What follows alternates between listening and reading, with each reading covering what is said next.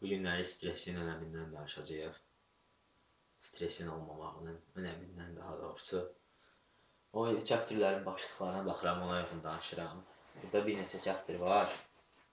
Axırı belə oldu ki, baxdım ki, bir neçəsi bir-biri ilə əlaqəlidir. Onu da indi explain edəcəm, niyə əlaqəlidirlər və onları birləşdirib danışacağım. Onu da explain edeyim ki, nə üçün birləşdirib danışıram.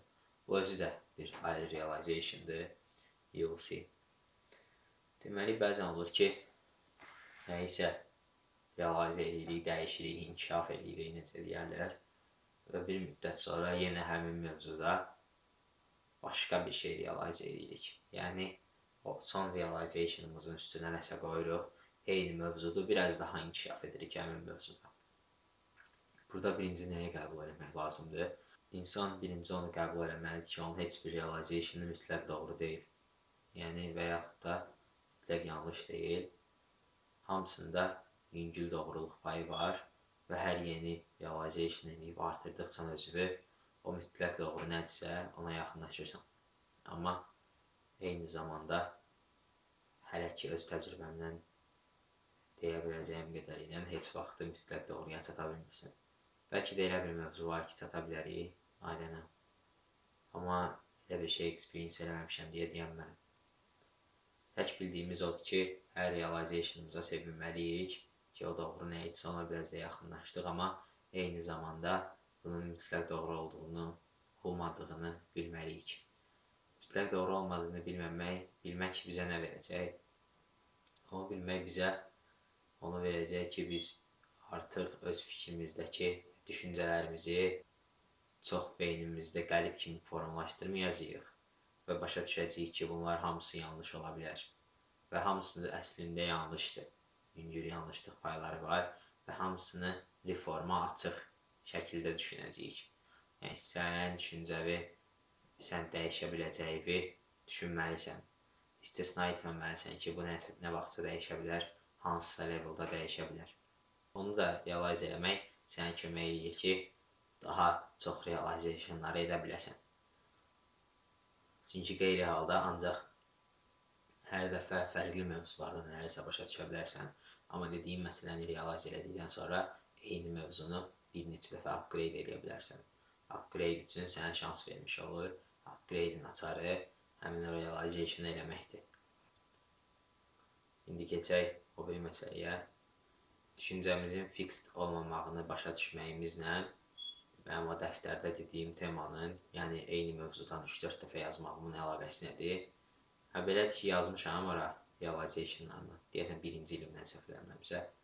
Və belə olur ki, bir mövzu haqqında yazmışam və ondan sonra bir chapter kimi yazmışam da, ona chapter başlanğıcı kimi. Example verim, daha aydın olsun dediyim.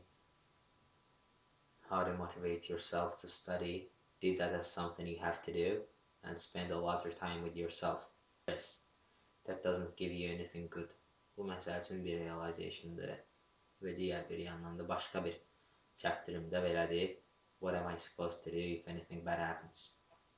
Əslində bu ikisi bir-birindən tamamilə əlaqəlidir. O bayaq dediyim what am I supposed to do if anything bad happens məsələsi o birisi temanın bir geri elə bil ki, o birisi tema bunun upgrade olunmuş versiyasıdır.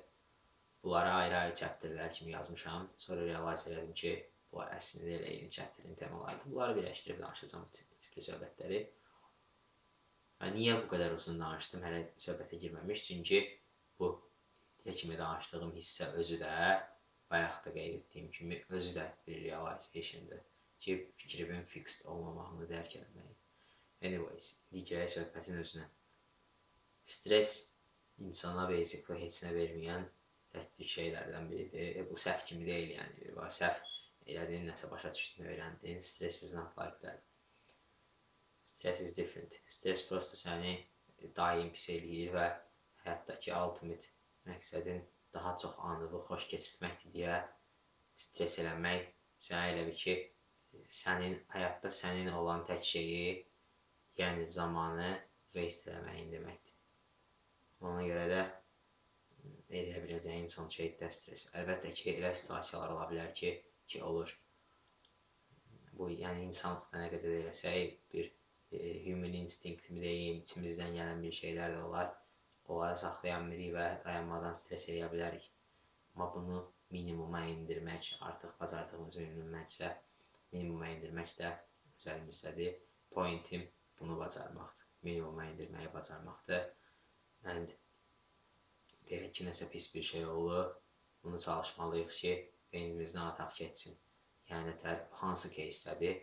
O keysdəki hansısa pis bir hadisə baş verir və artıq keçdi də o. Sən edə biləcəyin heç nə yoxdur. Onda artıq onun haqqında fikirləşməyin. Belə etsəydin, belə olardı, bu belə olardı, elə olardı. Fikirləşib özü stress salmalın boşdur.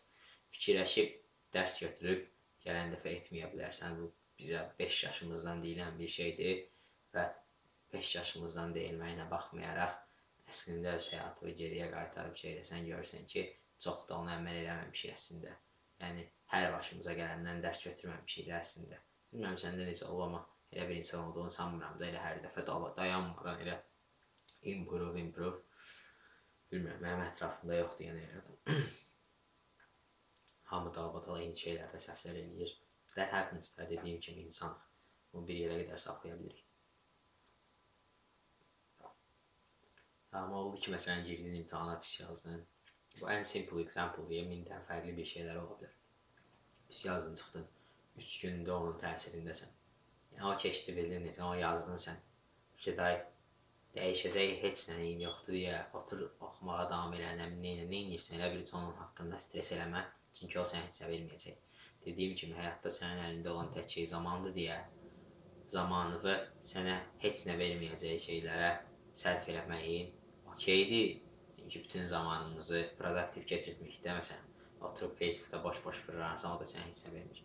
Amma bir də var ki, o heç nə verməyən şey sənə həmçinin mənfi nələrsə verir. Bu uca stressdir. Onu eləməmək lazımdır. Düzdür, bacardığın qədər heç nə elə verməyən hər şeyi ləğv eləməlisən, amma o qədərini bacara bilmirik. Təəssüf ki, o eləyə bilsək, o da nice olar, o dediyim boş vaxt keçirmək və s. Bunları da ləğv eləsək yaxşı olar, aydın məsələdir, amma onlar yenə cəhənnəm, onlar özə çox next level stepdir, bildin necə. Onu da eləsən da Bill Gates zad olursan da, o səviyyədə adam olursan. Onu eləyə bilmirsənsə, at least heç olmasa boş-boşuna üzülməyin boş olduğunu dərk edib, bunu tərk etmək lazımdır. Heç olmasa onu başa düşməyimiz labiddir. Keçək digər bir məsələyə.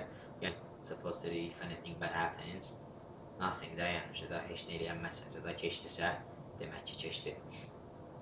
Və digər bir məsələ, bundan sonra bunun upgrade olunmuş versiyası. Burada deyim fikirlərin çoxunu mən tutmamışam, mən uşaqlar deyib, o deyəndən sonra bir uzun söhbət eləmişik, ondan sonra evdə fikirləşmişəm, tutmuşam. Realization dediyin şey belə olur da, mən burada sənə məsələn danışıram bunları, bəziləri haqqında əvvəldən fikirləşə bilərsən, artıq sənə make sense eləyə bilər. Ayrı söhbət, bəziləri haqqında fikirləşməmiş ola bilərsən.